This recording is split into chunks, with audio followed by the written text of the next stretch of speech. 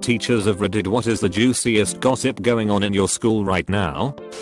5th and 6th graders have started a massive rumor that me and a male coworker are secretly in love with each other. I'm 24, he's 56. It's now spread throughout the school and it's ridiculous.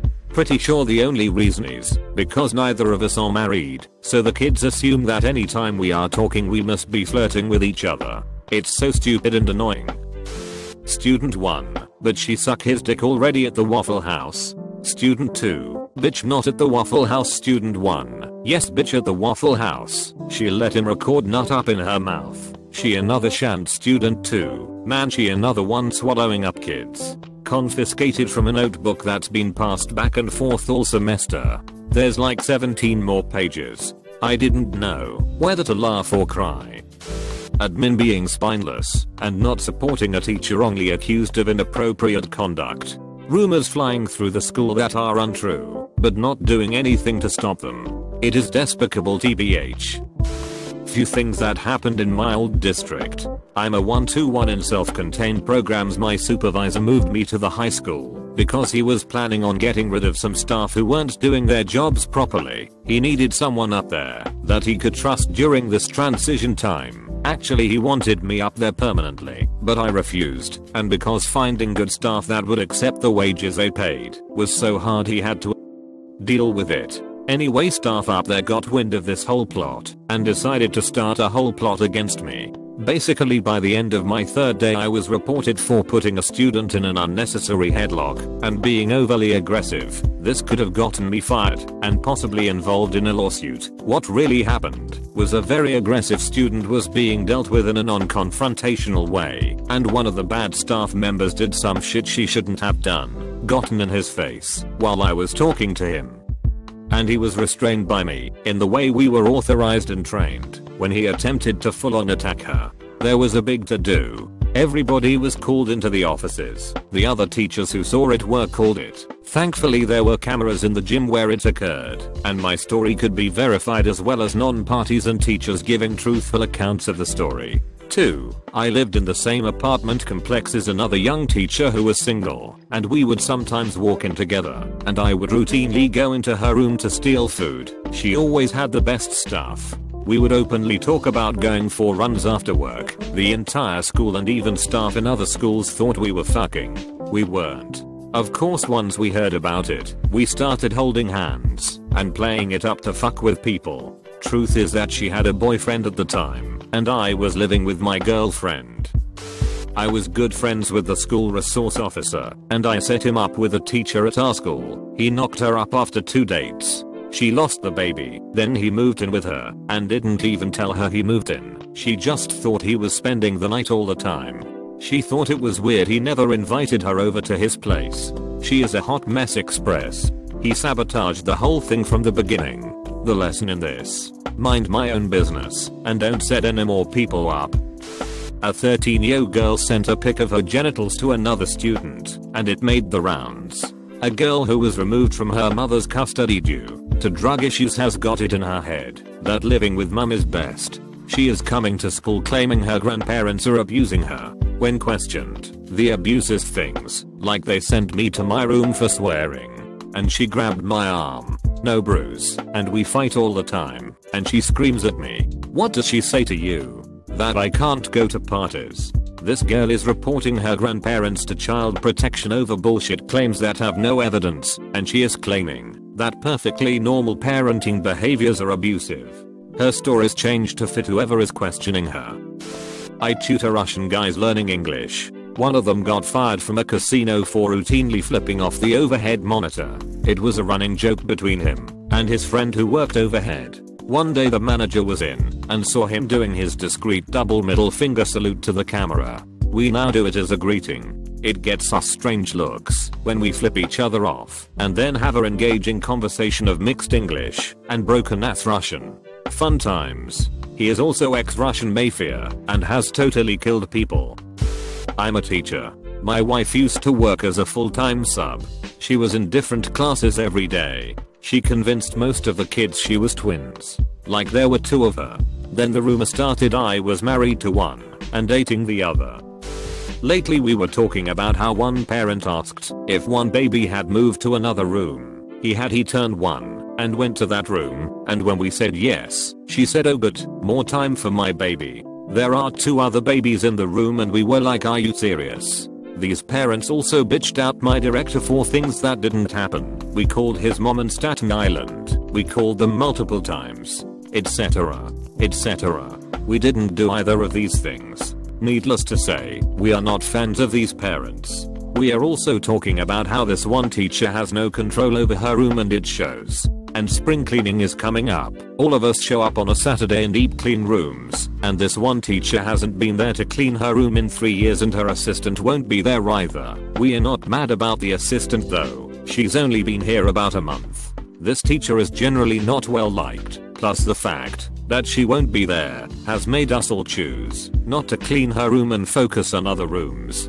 that don't have 2 people in it, etc. And a child just shit on the floor of that room. So we are definitely not about it. But she started crying cause we said we wouldn't do it, which is just so annoying. God. I work at a daycare BTW. One of my old school friends is an English teacher in a middle school. A rumor started that he was having an extramarital affair with one of the other teachers who was also married, and he'd gotten her pregnant, and this rumor was fed back through kids to parents, who had seen them both together outside of the school, to governors and to the head. He had in fact gotten the other teacher pregnant. He had been seen outside of school with her, regularly, because she's his wife. My school is a hotbed of gossip. A parent pulled this BS. These teachers aren't speaking to each other. The principal said this, etc. I'll listen to it all but never join in, and never repeat anything. I'm too anxious to say anything, so I just smile, nod, and maybe add an, "Oh, wow," now and then. Not a teacher, but a student. There are multiple female prostitutes in my grade, HS freshman. Also, we once got police searched for drugs, and one dumbass got himself caught with vape when he left school in a lockdown to retrieve it from his car and get it. I'm not a teacher, but there's a couple pieces of juicy gossip I've heard. First is that 2 math teachers are lesbians and are dating each other. Another is that the yearbook/tech teacher is cheating on his wife for a skinny white girl. Third is that her underclassman, 7th or 8th grader, is pregnant with her boyfriend's, who is the same age. Baby. This isn't that juicy, but it's all I know, since I have no friends. Open bracket. Oh boy. A girl's mom had been renting out a storage unit and using it to have sex with her daughter's boyfriend. The girl and her BF were only together because the mom suggested it to the boy so he could hang around her without any questions about it. When it came out, her parents got divorced and her dad died in a drink driving accident a month later trying to cope with it all. Really messed up. My first grader once came to school and told me that daddy drank too much last night and mummy made him sleep in the bathtub. Another told me about the pubic hair grooming habits of her mother. I've never gotten horrible gossip from my young students, but parents be aware, your family secrets are not secrets if your young kids know. In one school I had heard that 3 students, all minors, shot a sex tape and leaked it. Another group of students gang raped a special needs student at a school event. In another school I heard that 2 kids were called into the office and suspended because they'd shot at each other over the weekend. The saddest was 2 girls having a conversation about how one girl's mother had remained dating a man who'd kidnapped and raped her, the mother, at gunpoint. I didn't work in a good school. 2 girls in the back of my theater classroom would not stop talking. One of them seemed upset, so I asked them to keep it down. It continued, so I told them more firmly to pay attention.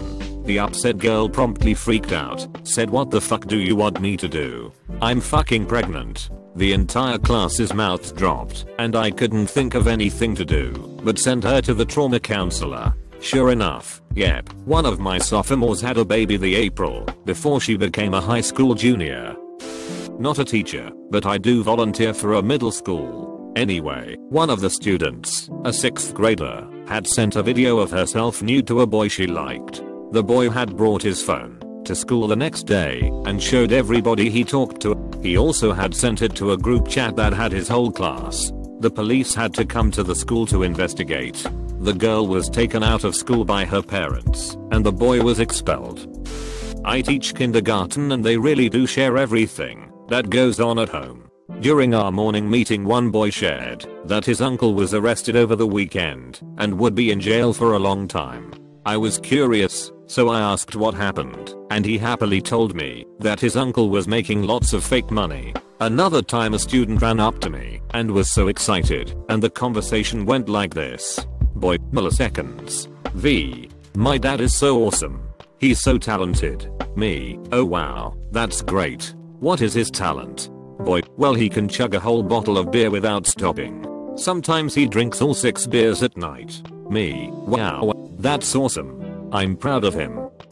One of my male students left his phone unattended and unlocked around his girlfriend, and she picked it up and started searching through it. What she found was his very male best friend sexting and sending him nudes and talking about how much he loved him, and the BF was texting back and being equally enthusiastic about being in love with him, and the two of them being together out in the open once they finished school and were in university. She proceeded to screenshot and send all those texts, sexts and nudes to her boyfriend's parents before replacing his phone so he wouldn't know. BF's parents were very conservative. This kid went home to be blindsided thanks to her, and apparently he had to basically flee the house because he was afraid of his father getting physical with him. To follow up, her boyfriend's best friend / boyfriend came to school the next day and lost his shit on her. She called him disgusting and some other homophobic shit, and he got 3 or 4 good punches in before he was restrained, screaming his head off the whole time. Story of a friend who is also a teacher. I don't hold a candle to this one. Students were passing notes in class. This is 8th grade, us. After about a month they become comfortable, and it started to interfere with class, so it got to point where he confiscated it. The students panicked, and really panicked. Said they apologized and told him to just throw it away. He said he'll decide later and kept it. He did read it, and a group about 8 students, half boys and half girls, would rotate sexual partners for only anal sex because they wanted to keep their virginity. This is their idea. He ended up having a conference with the parents one-on-one, and it was a rough rest of the year. Not juicy, just silly.